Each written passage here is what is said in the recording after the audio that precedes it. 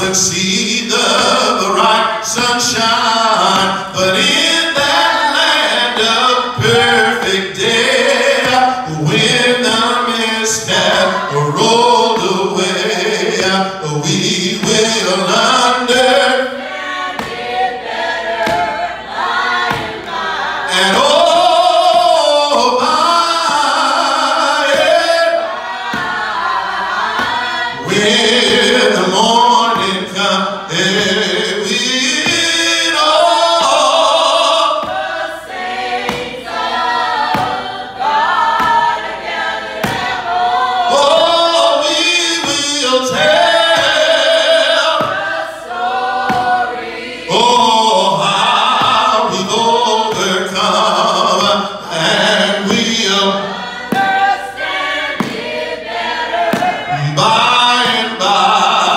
Trials dark on every hand, and we cannot understand all the ways that God will lead us to that blessed promised land. But He guides us with His eye, and we'll follow till we die. We will understand it better by and by. And oh, by and by, when the morning comes, we know the saints of God are gathered at home. Oh, we will tell the story, how we've overcome, and we'll understand it better by and by.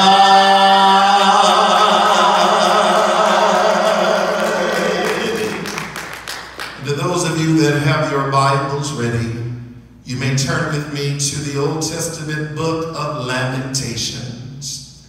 Lamentations chapter 1. I want to look at one verse today, verse number 4. The waves of Zion do mourn, because none come to the solemn feast. All her gates are desolate. Her priests sigh. Her virgins are afflicted, and she is in bitterness. Let me read our scripture text from the Living Bible. The roads to Zion mourn, no longer filled with joyous throngs who come to celebrate the temple feasts. The city gates are silent. Her priests groan. Her virgins have been dragged away. Bitterly she weeps. Turn around and look at your neighbor. Say, Sunday is for saints. God bless you today. Sunday is for saints. Sounds depressing, doesn't it? Jeremiah was lamenting. He was lamenting the erosion of religious practice. He was lamenting the fact that the Jews had allowed themselves to become complacent about their religious customs. They were giving up. Lamentations reads like a monotonous soliloquy. preachers often avoid Jeremiah's monologue of gloom and doom. They fail to see the inspiration that comes from retro reflection.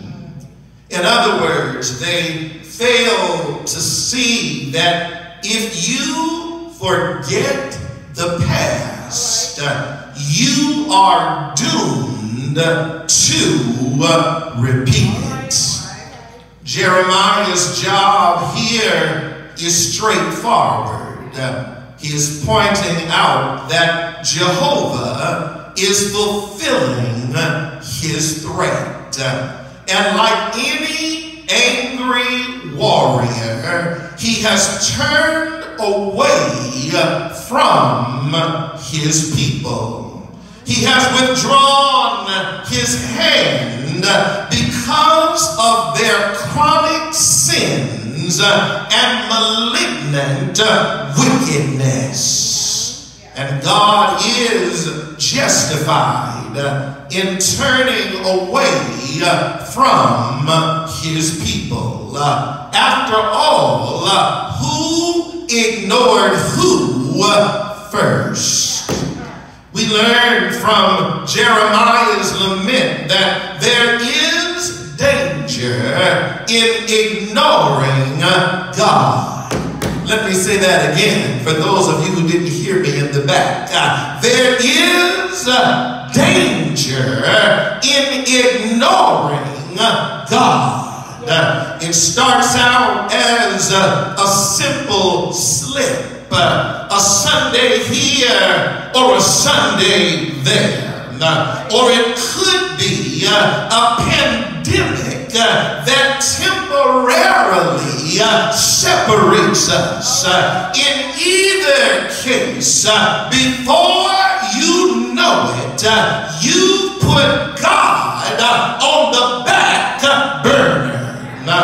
Faith, which once drove you forward, has now become an afterthought. Isn't that what has happened in many of our churches? The faith that was once our bulwark or fortification against worldliness has faded from the front lines. Many have conveniently slipped away into a world void of devotion to God. I know I'm preaching to the choir because you are here in God's house, but it won't hurt to give you a heads up so it won't happen to you. As I've said, there is danger in ignoring the Lord. Look what's happened to our congregations. For some, Facebook has become their church. Corporate prayer has become a thing of the past. Assembly is a foreign word. They sat home so long that their church clothes in the back of the closet don't even fit anymore. They find more comfort in sleeping in on Sunday than in uniting with other believers. We don't think of assembled worship as mandatory, but it is. There are distinct reasons why we need to come together to praise God. Hebrews 10:25 says, not forsaking the assembling of ourselves together as the manner of some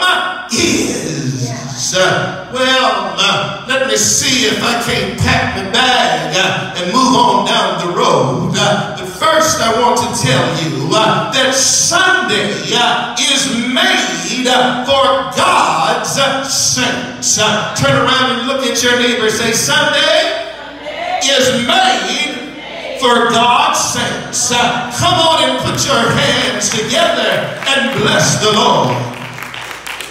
While those who have fallen away view it as an onerous duty or an unessential affliction, we who are the called of God see it as a privilege. To be deprived of it is to suffer loss, the loss of worship's spiritual and social influence.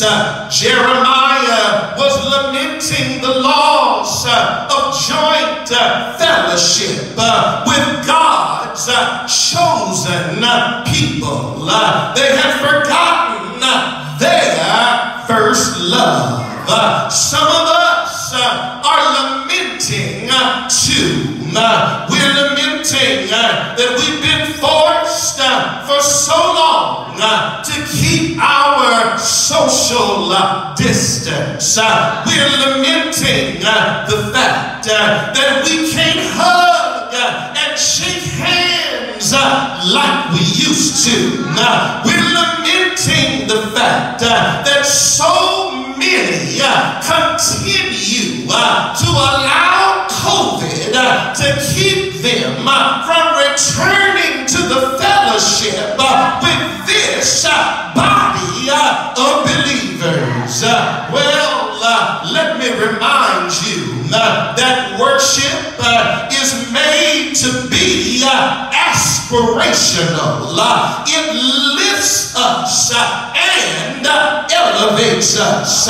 It's self-improving because it takes us to a higher plane where we can see the world through God's eyes, and our sheer numbers give life its spiritual warmth.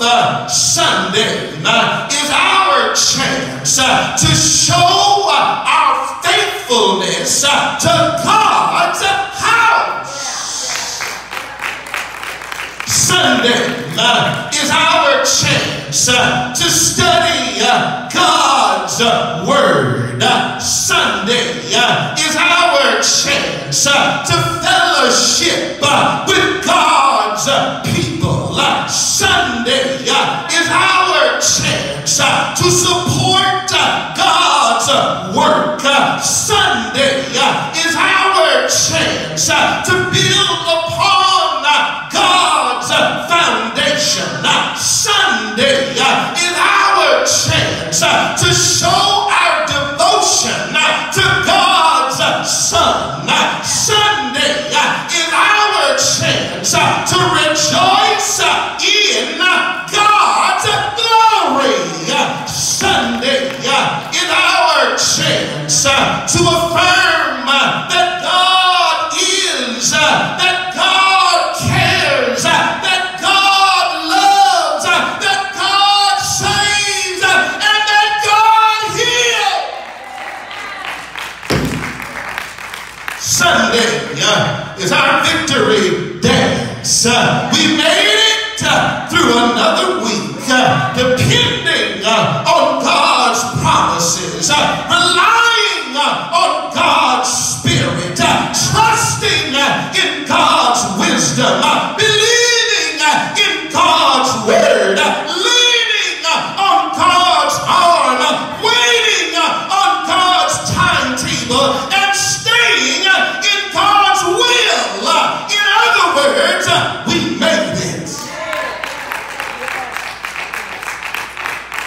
And you just can't get all of that sitting at home. That's right. But secondly, Sunday brings us joy. Turn around and look at your neighbor and say, Sunday brings brings us joy. The joy of worship is a huge part of the life of a devoted saint. When we stay home, we forfeit the experience of joint joy. Esther remembered a time when the Jews had light and gladness and joy and honor. It was the driving force of their lives. It is the same now for us. The Lord is our driving force. He is our light and our salvation. But we who are here today remember that not long ago our own church gave off more light in the community. Vibrant Ministries shared the love of God through their outreach to the neighborhood. Sure, the faithful are still going strong, but the load could be lighter if those who fell away would return to help us.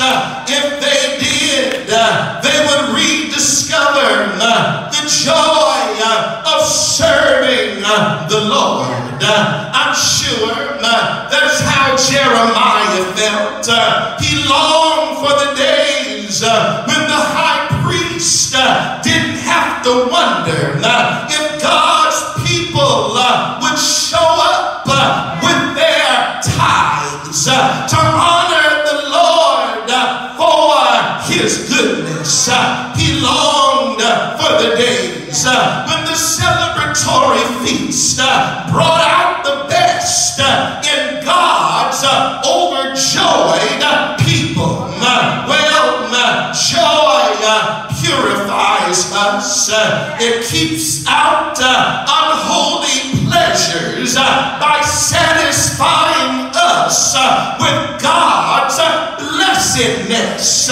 If we never worship, our faith would become stagnant. Without God's joy in our hearts, our eyes would become blinded to his beauty. Our shoulders would become burdened, and our prayers would become hindered. Our desires would become polluted, and our minds would be distracted. Our morals would become lower, and our carnality would surface, and our peace would soon vanish. But when we come together in worship and we offer in his tabernacle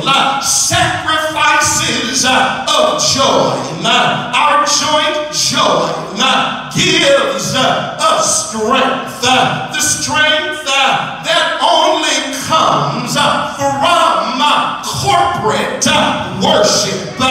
There is a heightened sense of God's presence among us. A soloist is good, but a choir is better. One usher is good, but many ushers is better. One musician is good, but two or three is better. One missionary is good, but many mission workers is better. One deacon is good, but a full board of deacons is far better. One praying saint is good, but a house full of praying saints is better.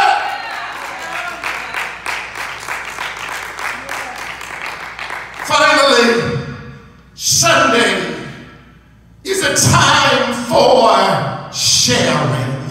Turn around and look at your neighbor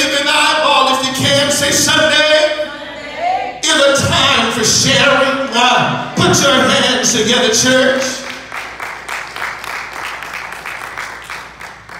For the Jews, festivals were a time for meeting other Jews from all corners of their country.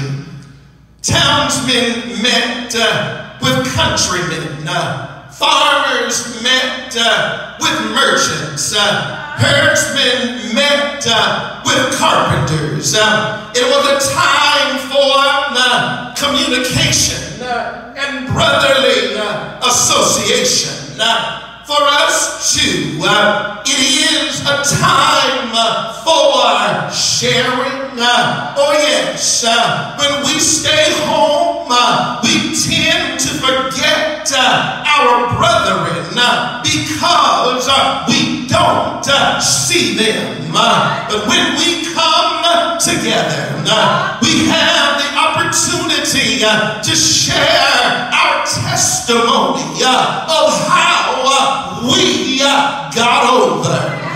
It's a time to encourage, to reassure, and to inspire each other. It's a time for the strong to encourage the weak, and the more spiritual to inspire the less spiritual. Sundays raise our spirits and give all our saints a spiritual boost. Sundays are the high test fuel we need to perform at our best. Brotherly sympathy can only be fostered by brotherly love and brotherly fellowship. But Sundays are not just to encourage each other. Let me say that again. Sundays are not just to encourage each other. Sundays are our stimulus. We become narrow-minded when we isolate ourselves from each other. I heard somebody say variety is the spice of life. And spiritual, variety is no exception. You might be able to sing, but there's someone here who can sing you happy. You might be able to preach, but the sermon you hear makes your heart leap for joy. You might not feel like praying, but the effectual fervent prayer of a righteous man availeth much, and he will bring happy tears to a faint heart. Our Sundays are a chance to widen our spiritual viewpoint and broaden our spiritual opportunities. Sundays inspire us to get busy. Get busy to learn more about the Lord's will, and then to be about the Lord's work. If there are unbelievers in our midst, the anxious will become assured. The sinful will become repentant. The resentful will become forgiving. The callous will become compassionate. The defiant will become submissive. And the burden will become blessed. I know I'm preaching to the choir because you are here.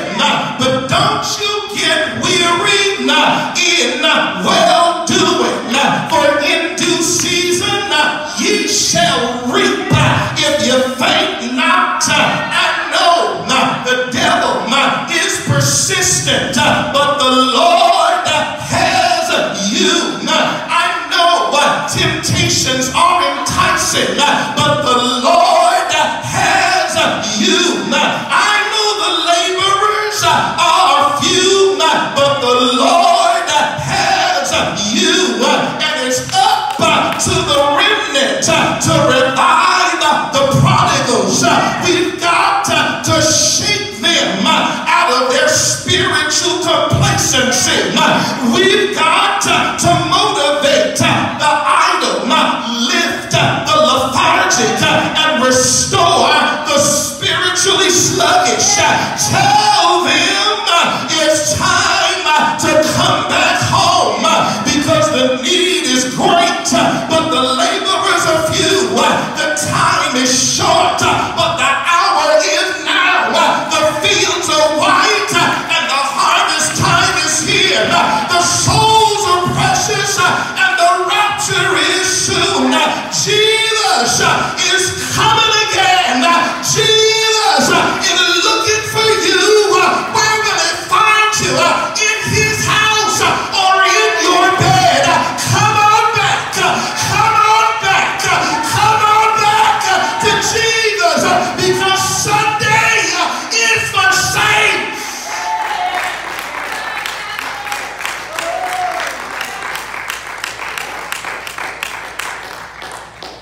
It's time for you to put some faith in God. I know you've been bombarded. Monkeypox, COVID-19, Legionnaire's disease, polio. But the same God who has protected you all these years hasn't turned his back on you now. Practice safe living, safe greeting. Take care of your body. Clean yourself. Keep a distance. But don't let anyone stop your praise. Sinners are dying every day going to hell because you've gone AWOL. Sinners are dying in record numbers, not hearing about the love of Jesus, because they're more likely to hear you in person than they are through an electronic media device. So my word to you is get up out of that bed. Stop being lazy. Stop letting the sniffles hold you back. Get out of bed and come on back to church, because Sunday is for saints. We've come this far by faith, leaning on the Lord,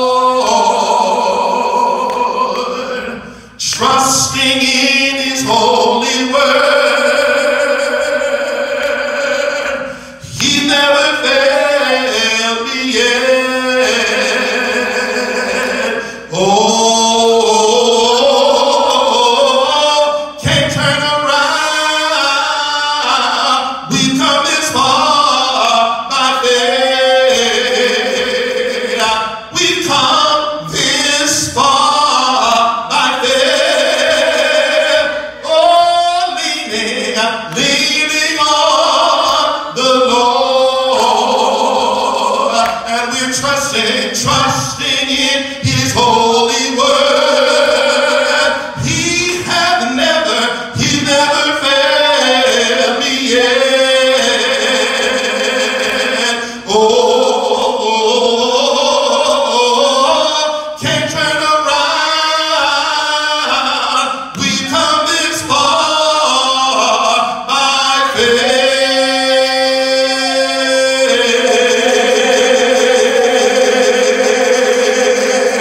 Hallelujah! Hallelujah!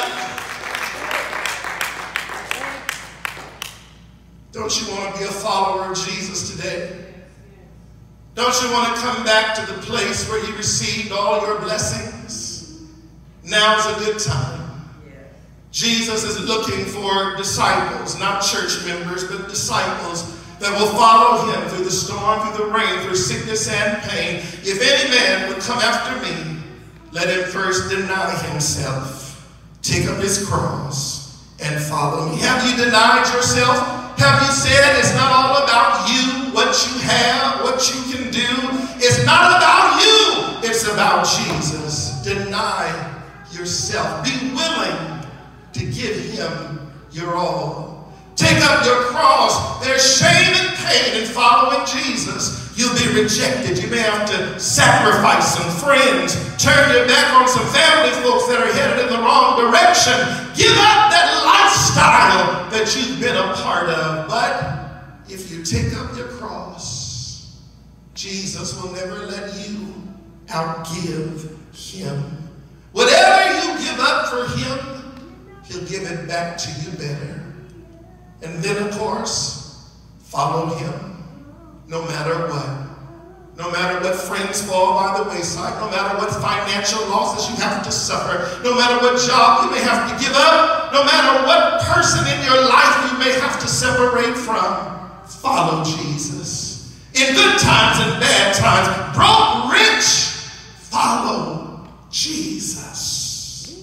Won't you make that decision today? All it takes is you communicating with God through prayer. And prayer is talking to God, not fancy words, but with a contrite heart. Lord, I'm sorry. Save my soul. I will follow you all the days of my life. No longer my will, but your will be done. If that is your choice today, give me a call at area code 408-532-ROCK. Or go to our website at churchontherockbaptist.com. Send me a message. Let us pray with you. Let us pray for you. And let us believe that you have joined the army of the Lord. Well, it's offering time here at Church on the Rock. And I want to say to those of you who are watching, those of you that have given, thank you very much. You have blessed us here in California, but don't stop, because the need is great. Yes, the need is even greater. We've made it so easy for you to be able to give to Church on the Rock through the various financial apps on your phone, iPhone and Google phone. All you have to do when looking at Zelle Pay, which is our preferred financial app, Zelle Pay, PayPal, or Cash App, all you have to do is enter our telephone number, area code 408-532-7625.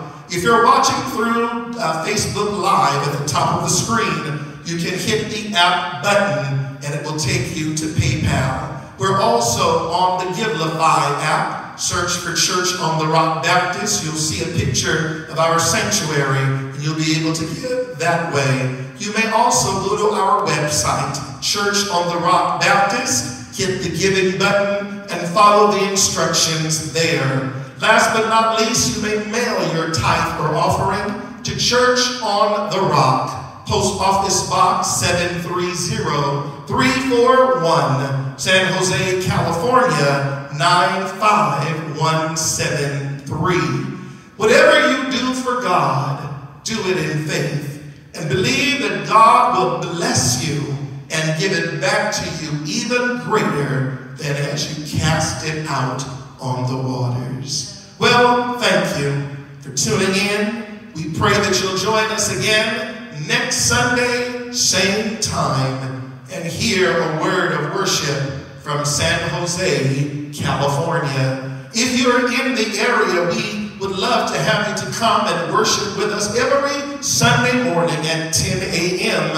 at 2995 Yerba Buena Road in America's 10th largest city, San Jose, California. Until then, don't you give up. Don't you give in. Stay on the battlefield, because the Lord needs warriors in this army of his. I am on the battlefield for my Lord.